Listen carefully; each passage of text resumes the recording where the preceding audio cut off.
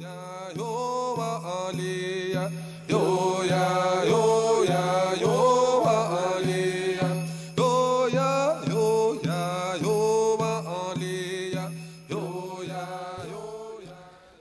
to Itti Hoyo 101. I'm going to talk about how I hunt and look for hickory the way that I was taught. So what I look for normally is obviously a hickory tree. I look at the bark. The bark has usually got some sort of gray on it. Mainly I look at the leaves. A lot of times they have hickory nuts like this. You can look on the ground or you can see them hanging up there. When the leaves are all gone, then you got to look at the way the branches are shaped, how they look at the top, and what the bark looks like. And then obviously you can look on the ground. Mississippi Choctaw tell me that if you weren't for sure, 'cause some of these leaves look similar, if you pull one off and you rub it in your hands and smell it, it kind of smells like a minty. So if yours don't smell like that, then you don't have a hickory. Well, when you're looking for a tree, you're looking for a straight trunk of the tree. Some stick makers only take the trunk. Me personally, I try to salvage as much of the tree, so I'll go up at least until the first knot or first branch. One thing we're trying to look for is a straight hickory without any knots or twists or anything.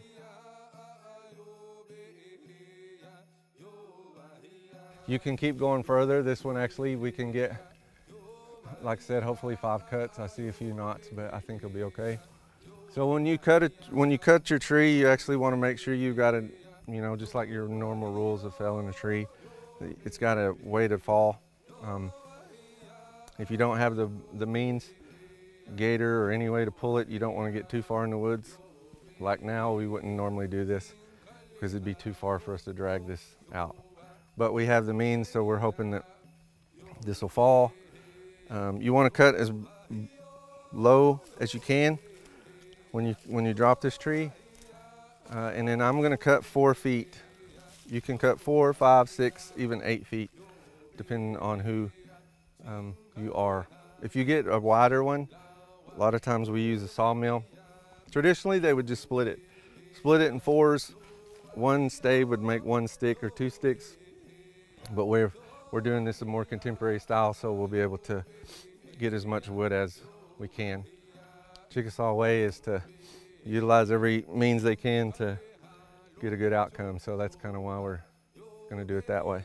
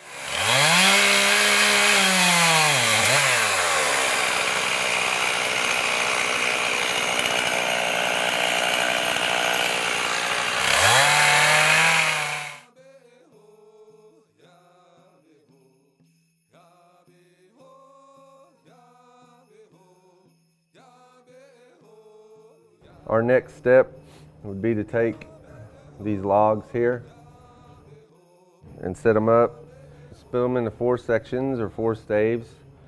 The best process is to start at the top. This has a natural split into it, so we normally take this wedge or the maul and we'll place it into the split that's already created.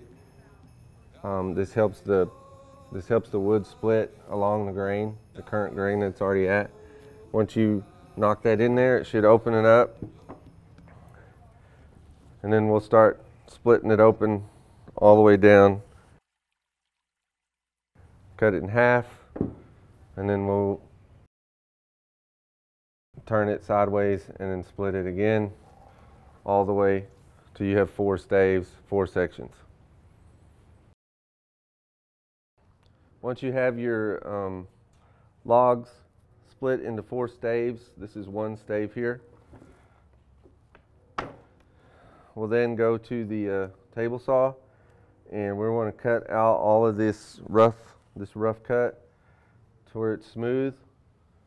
We'll do this side first, and then we'll smooth out this side so that you've got a flat, smooth surface, and then you can start the process of cutting your 1-inch pieces out until the wood is all gone. Once your staves are cut smooth on each side, we'll then set the saw blade to 1 inch in width, and then we'll cut the stave up into sections like this. This is 1 inch wide, and that'll be the next step, is to get all of your staves cut into pieces like this. Okay, after your 1 inch pieces are cut, you're now going to set your saw blade to various sizes. This particular is 5/8 in width, and then you'll cut 5/8 pieces that look similar to this, and at that point you'll be ready to inspect your sticks and then mark your cups to cut out. Okay, once your sticks are cut out, you're then going to take your stick and you're going to look at it to see which end is the best to be your cup. Typically you want it to be closest to where you cut the tree that was from the ground. You want to mark this between 18 inches, 20, 22 inches. I'm going to do this one at 20. And all I do is just kind of mark it at 3 inches, at 20 inches. I'll go 3 inches in, 17. And then this should be 14 inches. So I'll verify just by counting 1, 2, 3, 4, 5, 6, 7. I'll mark it at the 10. 1, 2, 3, 4, 5, 6, 7. And then at that point, I'm left-handed, so I'm going to mark it on the right-handed side.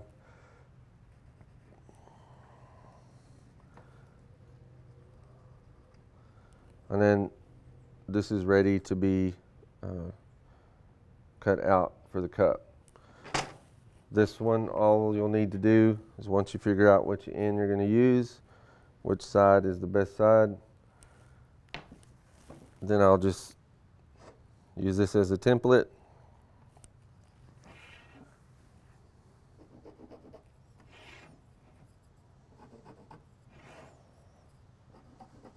And then repeat the process on the side. So once your lines are marked, like I said, I am left-handed, so I'll put my markings on the right side. If you're right-handed, you typically put it on the left side. Because then you're going to take your finger and you want to make it about, I don't know, I say it's like putting 3/4, tape them together that width. You're going to take your line, you're just going to make a line, go all the way down.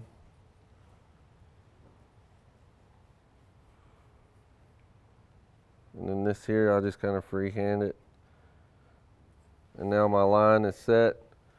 Once your line has been marked, what we'll do is we'll then be able to cut following this line. We'll cut it out, and then what will be left will be our cup, so then they'll be ready to turn.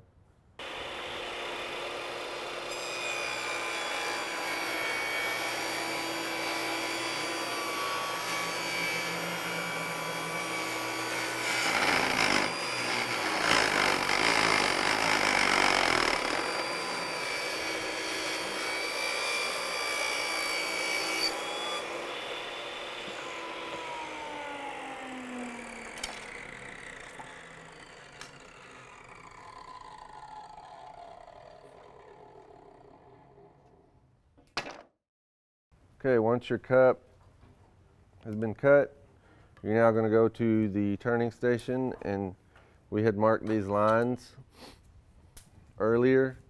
You're going to clamp down on this pipe on the center line, and then you're going to push this down all the way, bring these two lines together.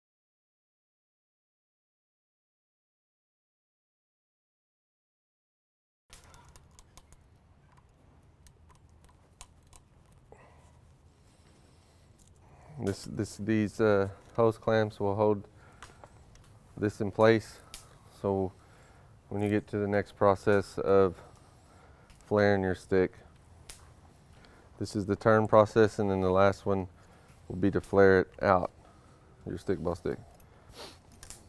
Your cup, this is just holding this in place so that it doesn't move on you whenever you flare it.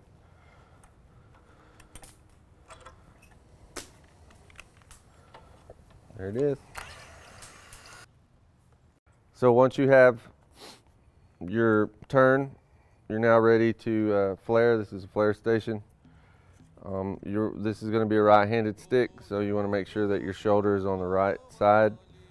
What we're going to do is we're going to press down on this, and it'll open the stick up. So I will attempt to do that right now.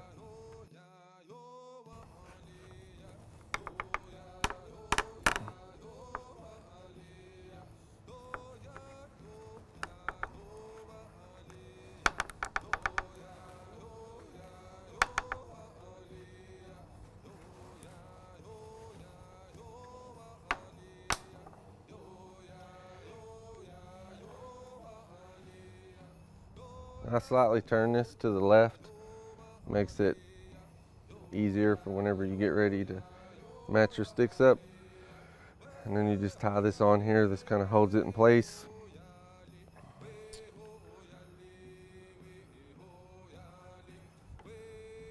So it'll set like this for, if it's sunny, you can have it set for 24 hours. If not, like today, you would want to normally set it for a couple days.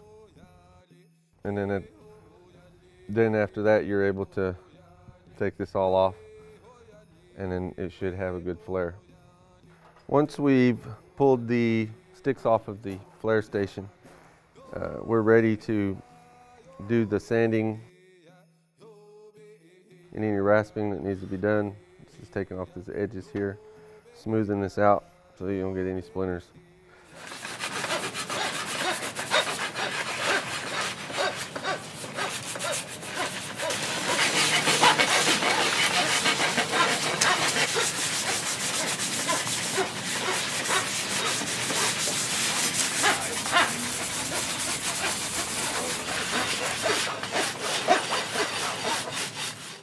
Ready to do your lacing. So you're going to mark your holes at the top and on the sides.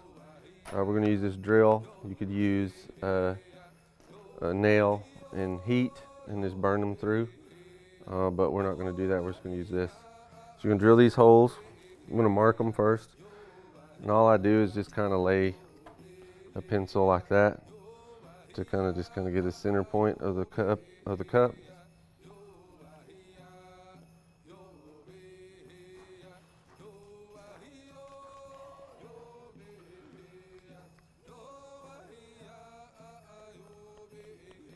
Just kind of drill me a little hole here, and then I kind of just eyeball it about where I want to put it.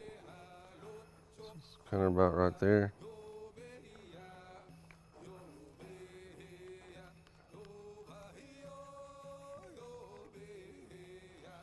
At that point, I'm ready to drill.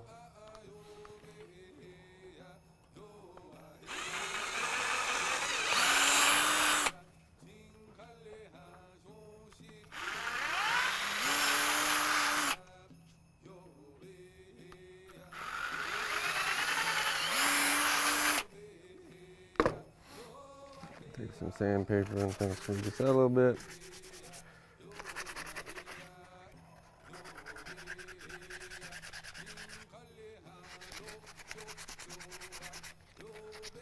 Sometimes these splinter like this when you use the drill, so you may have to use this like a rasp to get that extra stuff off of there.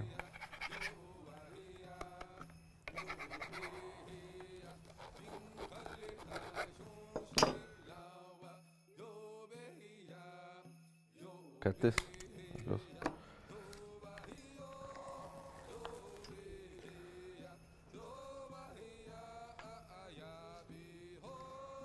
I'm just tying this here. This is going to hold the cup in place. You can use tape, paracord, anything you want to use. This kind of holds it in place and kind of makes it really tight around the shoulder area, which is this area.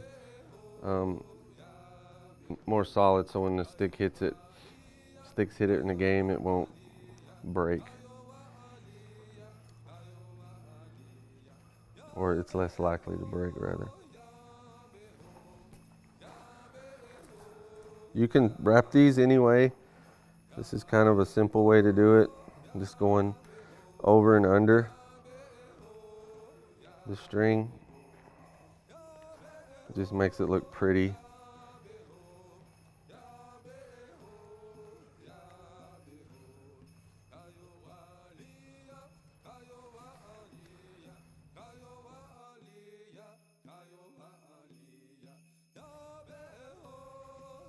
But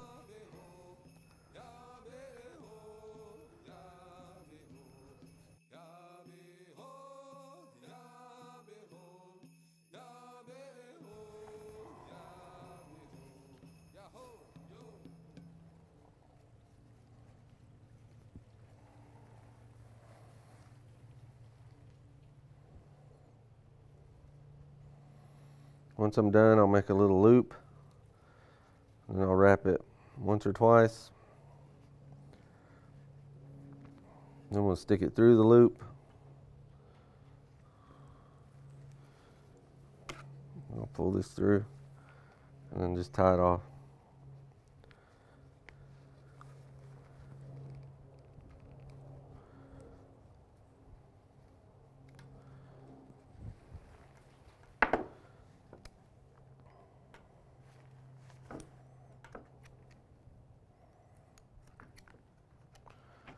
It'll look something like this when you're done.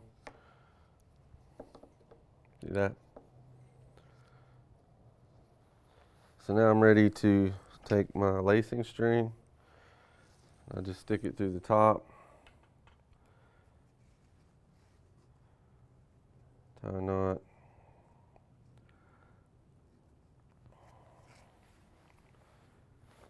And I had seen some old Chickasaw sticks that from like 1903, 1907, and it had this lacing.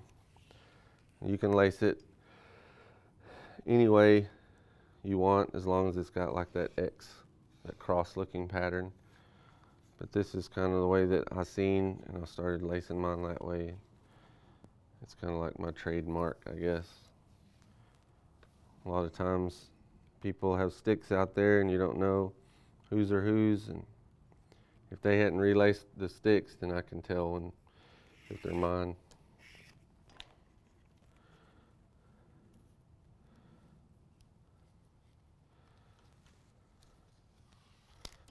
So I still have that little cross looking pattern as the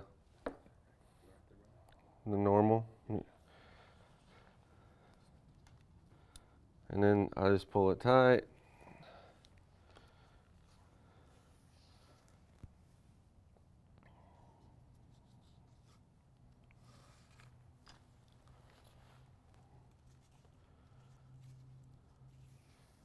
It really doesn't matter how you tie it on here as long as it's secure. Everyone does their own lacings any way they choose. This is kind of just my own preference. I teach people this way. There's another way. where you have a string to come down here, tied off, and then you have another one that wraps around. It's kind of like how a lot of Mississippi Choctaws do their lacings. There's some different variations of how they do it.